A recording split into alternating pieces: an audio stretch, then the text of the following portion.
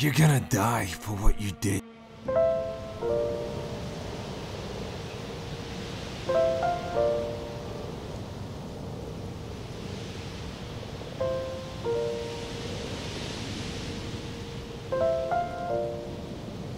Hey Mom, it's Abby.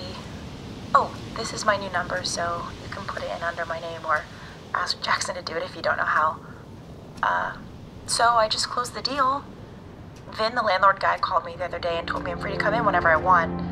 The movers dropped off the furniture yesterday, so I was just gonna go out and see the place, but it's a couple of hours away, so I decided to stay. I'm going to stay there over Christmas and get used to the place, but I'll see you soon, okay? I love you. Okay, bye.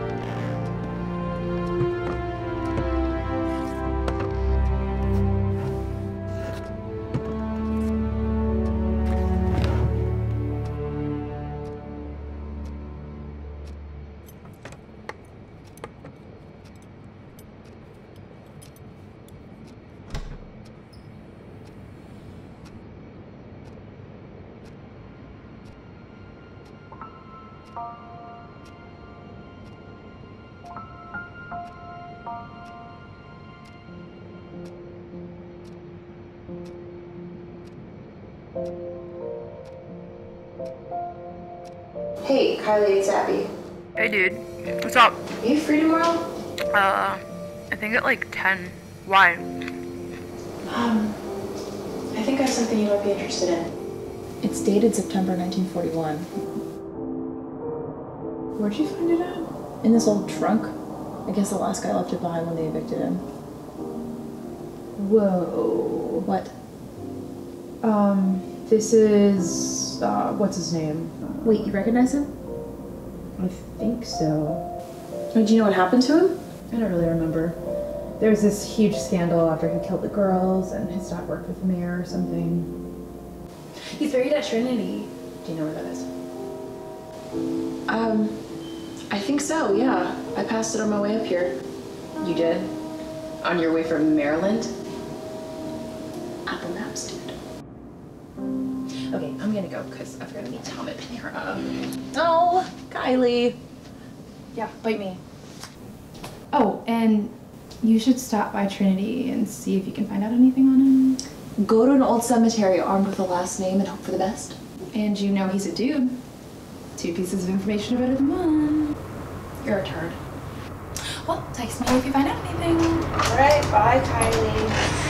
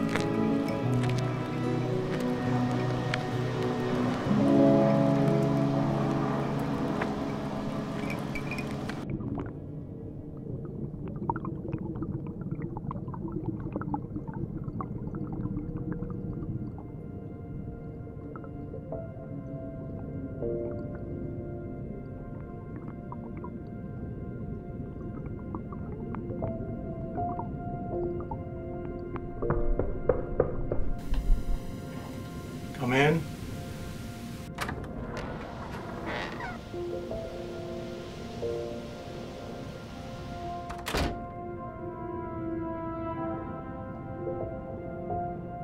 Can I help you?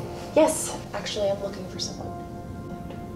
Well, miss, I'd find better hangout than this if you're looking for a boyfriend. No, not a boyfriend. This man. His name was... Joel. Where the hell did you find that? It was in my new house in an old black truck. In your house? What are you looking for him for? I want to know who he was. Oh, miss. He was a killer, that's who he was. I know that, but do you know where I could find more on him?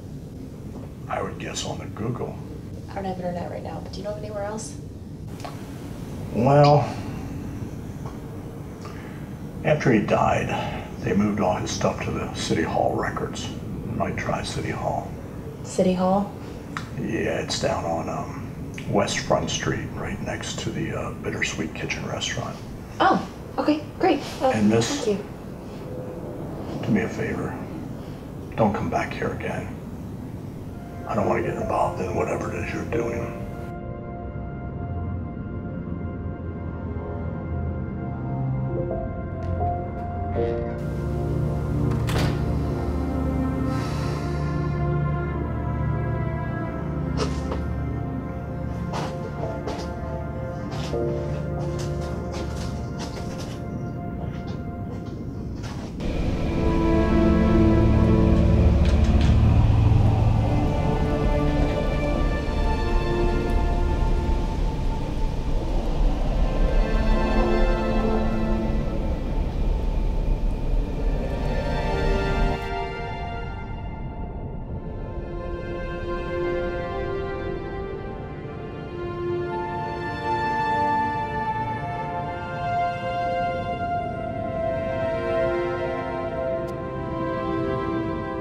I was scared, that's all. It was a mistake going to West Point in the first place. I'm no fighter. It's been about a month since I came home. My parents turned me away at the door. I can't say I'm surprised. I can't say I would have reacted any differently in their shoes. Pastor Miller says I shouldn't focus on the past. When I first came here after some adjustment, I told him I wanted to be a writer. He said I should start with my own story, which I have to admit has become a lot more interesting in the past few weeks. On December 7th, we got the news. The Japs had attacked Pearl Harbor. A date which will live in infamy. It took me a few days to get back to media, longer due to the cold, but apparently news travels faster than I do. When I turned up, my dad told me to leave. He didn't watch me go, he went inside, but my mom watched me go. If she was sad to see me go, I couldn't see it. I walked out north of town for a bit and found Trinity. Or rather, Pastor Miller drove by me shuffling through the storm. He took me in and told me that I could stay here, provided I worked the land, like Adam after he was cast out from Eden, to use his words. So far, it's been a lot of physical work, nothing too bad. But Miller warns me that this summer is going to be especially busy.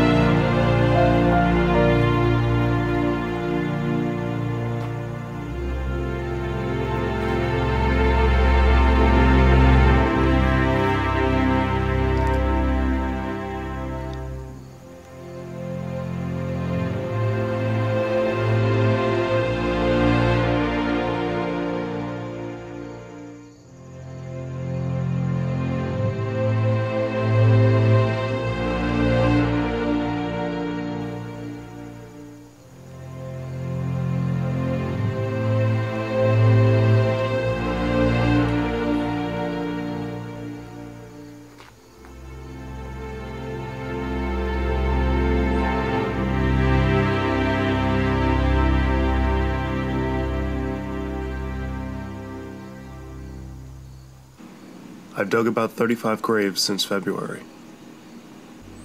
Not everyone was from the front, but there were enough. Veronica and her dad showed up 4 days ago for a burial. I never asked if her brother had enlisted. I guess I found my answer. I think I understand now what Miller meant by busy.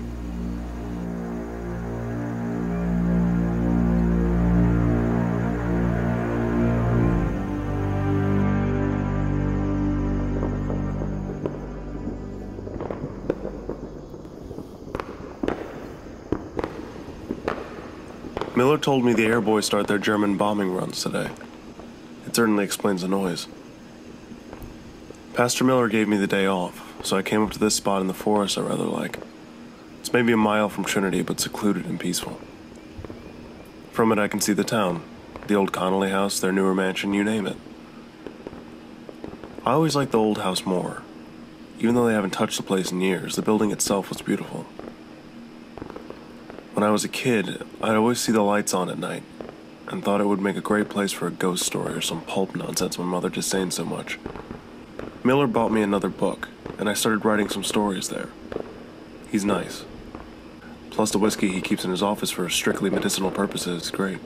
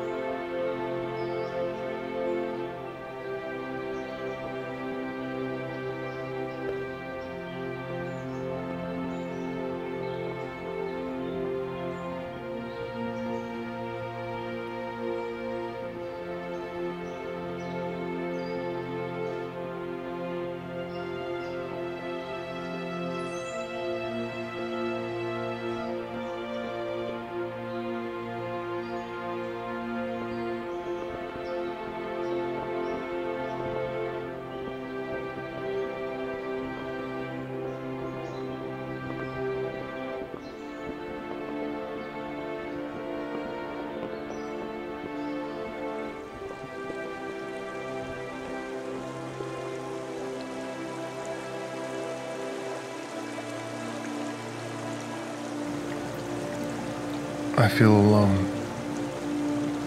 I am alone. It's strange to be this isolated for this long. It's not healthy. I can't sleep anymore.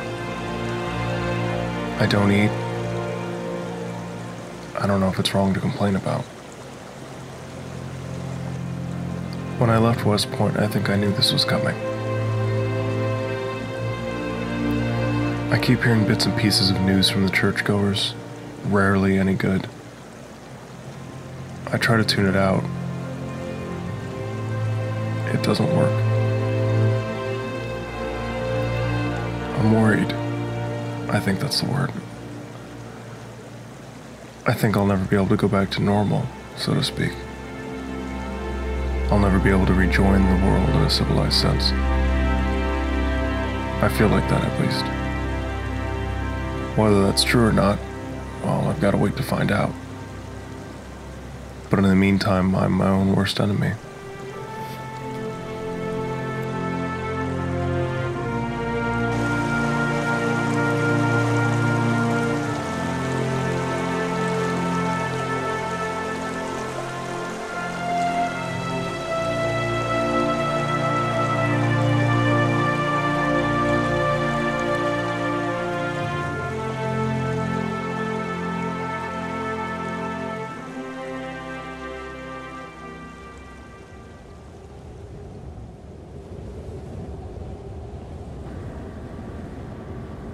I haven't seen Miller in 3 days. First it was just because of Christmas, now the snow. His newspaper came in though. I I usually stay away from the rags, but the headline caught my eye. Murders in media. It's descriptive, at least. To quote directly, 2 girls found, Tiana Jimenez and Tilly Elmcroft. According to the paper, Tiana was found the other day, a stone's throw away from my spot in the mountains. The other girl, Tilly, was found about a month ago in a forest near Chester by 2 men hunting deer, half rotted. It's scary stuff, things like this. It's partly why I stay away from the news. There's never anything good worth reporting, always some murder or news about the war. I think that's why stories exist. Even in scary stories or tragedies, at least a bad guy loses. Dracula dies, the Wicked Witch dies. Come to think of it, most good stories end with the death of the antagonist. Speaks about the nature of man, I think. Kill what you fear, attack the foreign, then canonize it after the fact when you're level-headed enough to see the mistakes you made. I hope we grow out of that. I'd like to think Hitler and his boys are the last we'll see of such blind hate. I'm probably wrong.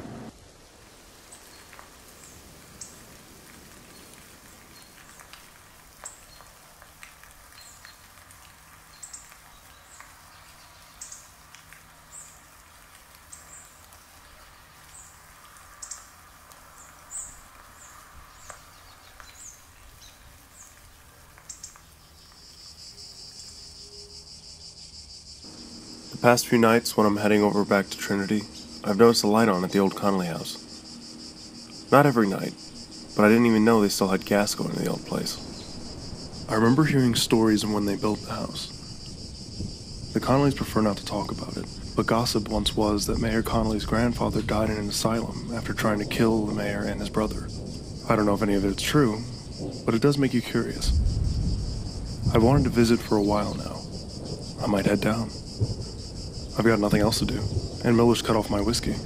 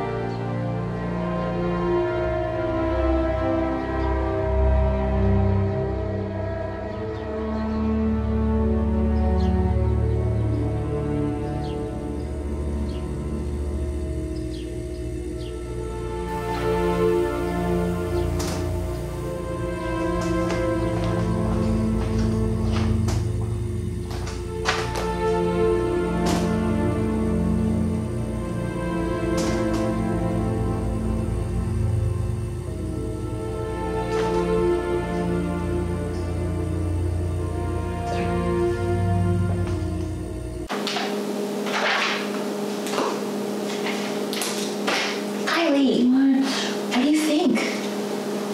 It's 3 a.m. I shouldn't be alive. About the journal, dude, these notes. What about it? It just says that he lived a really boring life. He says he found something he shouldn't. Doesn't that mean something? He's a convicted murderer. He doesn't have anything to say. He didn't say anything about the murders before this page. He didn't even read the newspaper. So, what? So, I think he was innocent. What? Why else would he write that? Because he's a liar. And why would he lie? Because he's a guy. Kylie. I'll bite. What? I could just figure out who Connolly is, maybe. I don't know. The point is there's reasonable doubt. For a 70-year-old crime? Who was Connolly? What? He mentions that they have an estate and heavily insinuates that they have something to do with these murders. You know what's weird? I'm about to find out. The man at the graveyard said he knew when Joel died, just offhand. And you know what he said to me before I left? He said not to involve him. Okay. Why did he have such a problem with Joel? He was a murderer. Then why did he specify not to involve him? Maybe he's related to one of the victims? You don't just get over that.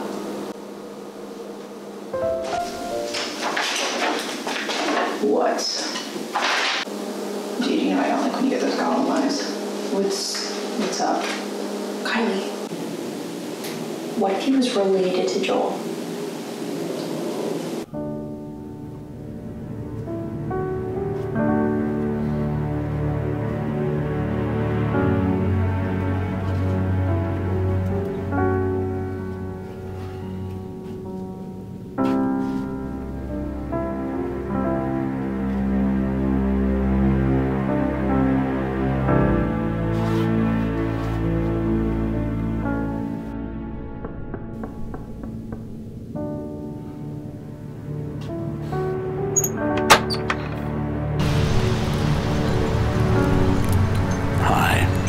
What's your name?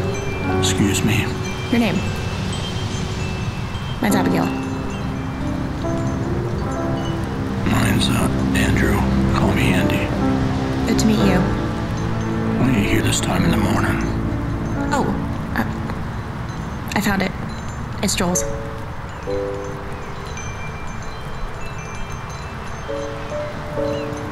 Take it. It's important. No. Trust me, if you don't like it, I'll never come back here.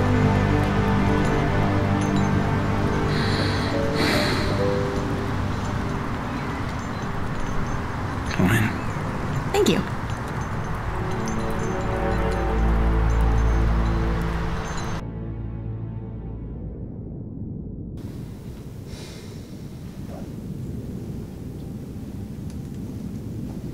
I want to go public with it.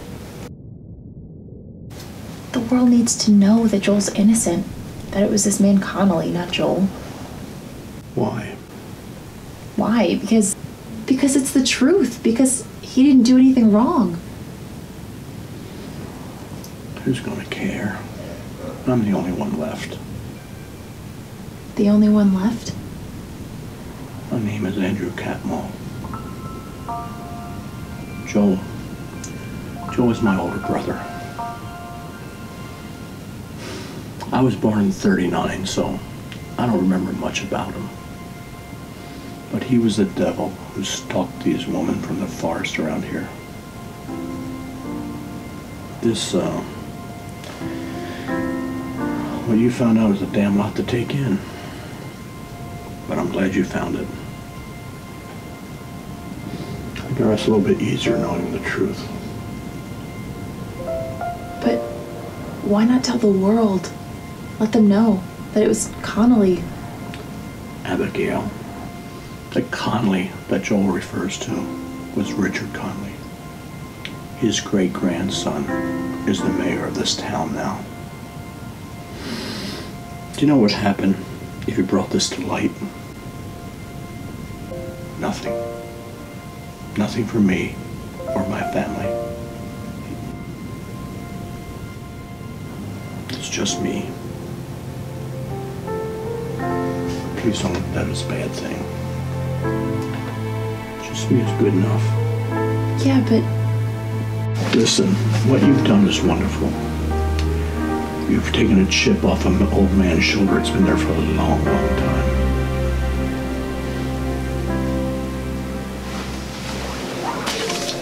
And that is the most good that could come from this. You have my thanks, and you have Joel's. But now, I need to get to work. I have a lot to do today. Thank you, Abigail.